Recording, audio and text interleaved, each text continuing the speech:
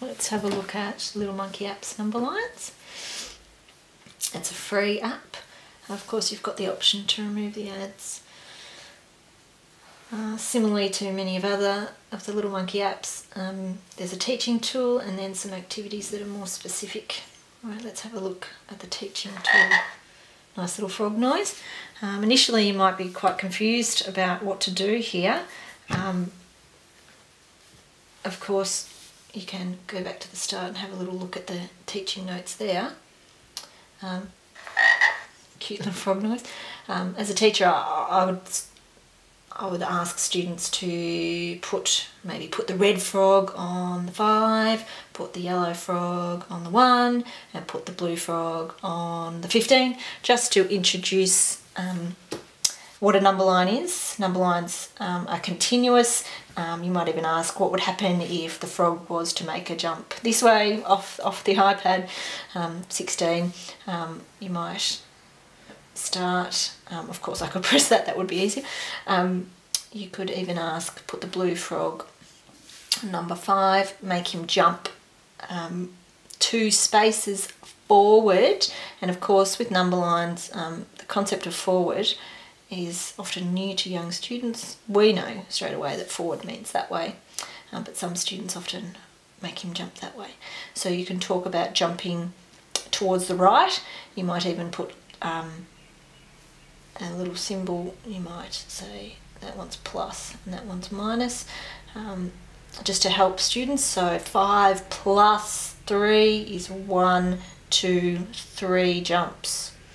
5 take away 2 is jumping backwards, 2 little jumps.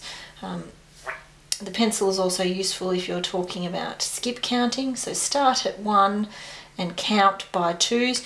When we call it skip counting, often young students, let's just move the frog out of the way, young students say, well, if I was starting at 0, start here, at 0, and I'm skip counting, I'm going to go 2, 4, 6, 8.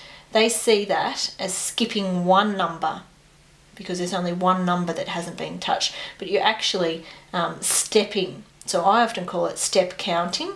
So 6, 7, 8. So you're stepping up by 2 every time. 10, 12, 14. You can of course talk about with other students who are more advanced that if we count by 2s, put the little frog above him, and we could make this little frog count by 4s. Looking at the patterns, you could make, let's just put that there, so counting by 5s looks, count by 5s, 5, 10, and talk about the relationships there. Let's go back to home. We've got skip counting here. Oh, this one's practice. Now, the aim of this is to show that counting by 2s follows that leap, and for oral counting, so you're asking a student to say the numbers as you land on them. Notice that there's no voiceovers in this because you want the student to say it themselves. You don't want it done for them. Saying things out loud, rote practice actually do help it to sink in, and of course there's 3s, 4s and 5s there. So little froggy jumps, his little tongue comes out every now and then. So you're asking the student to say 5, 10, 15. In the classroom you might have a number line like this, whether it's to 15 or to 50, and ask the students to actually step it out or to be little frogs and to jump by. 5s might prove a challenge if you have big numbers, but you could do that by 3s or 2s. So this is practicing early rote multiplication.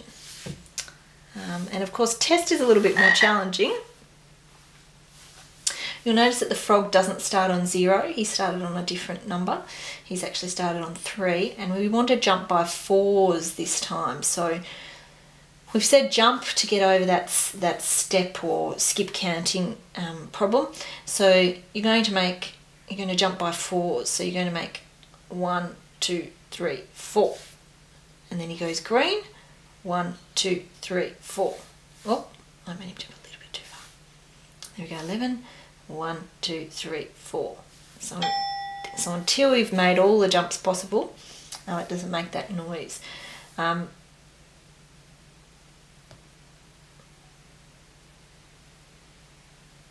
we go, making him jump.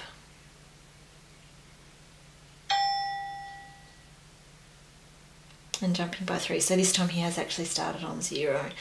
It's important that students can make these jumps, and that links to addition. Right, so that was skip counting test. Let's have a look at sequencing. This is probably the activity that I would begin with. Complete the number line. Remembering that Little Monkey Apps doesn't have voiceovers. That's because they are created to be used in conjunction with the teacher and the teaching tool, rather than used independently. Of course, this can be used independently after a child has been physically taught what a number line is. This one's a little bit more challenging. Okay, so he didn't go straight on the number line, he actually needs to sit there properly. Can I get him in the right spot?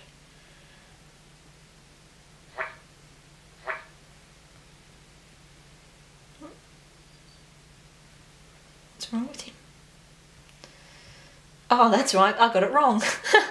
Silly me thinking I had a little problem with my app. So he doesn't just lock in, you actually have to get him exactly on the right spot. Thought I got it wrong again then. So that's sequencing. Here I jump forwards and jump backwards. Let's have a look at forwards. Okay. Starting at 8, plus 5. 1, 2, 3, 4, 5. Oh, there we go. Almost took him too far. 1 plus 13. Some students might go straight there. Oh. Or they might physically need to jump 1, 2, 3. This is something you can also do in your classroom with that number line, physically acting it out. Let's have a quick look at jump backwards. 14, take away 4. 1, 2, 3, 4. Getting him to land there. Of course, other problems as well. So that was Little Monkey Apps. Number lines. Don't forget teaching notes here about what you can ask in the classroom or at home. Link to the Little Monkey Apps website. Don't forget you can remove ads for a fee.